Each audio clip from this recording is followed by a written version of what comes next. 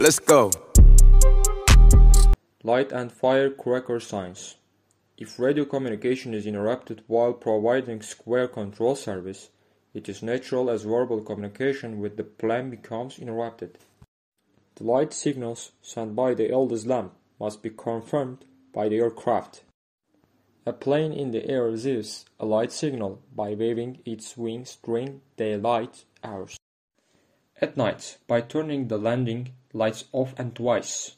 By making a flash or landing, if it doesn't have light, it informs navigation light by turning them on and off twice.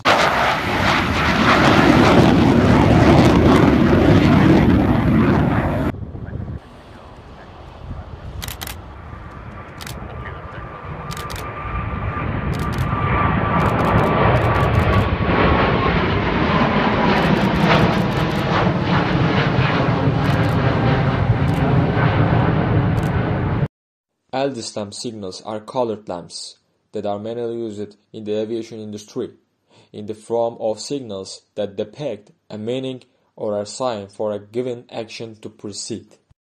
The different meaning of every eldest lamp signals. A steady green eldest lamp signal tells a pilot on airborne that he is cleared on a desk to take off, tells the pilot to return for landing. The flashing green tells him he is cleared to taxi over lane. A steady red means that he should give way to other aircraft and on desk to stop. The flashing red eldest lamp signal means that the pilot is unsafe to land and the taxi to clear off-duty run away.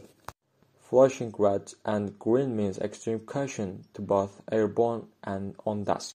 The flashing white has no meaning, and if you see this signal white on airborne, disregard it because it is meant for another aircraft.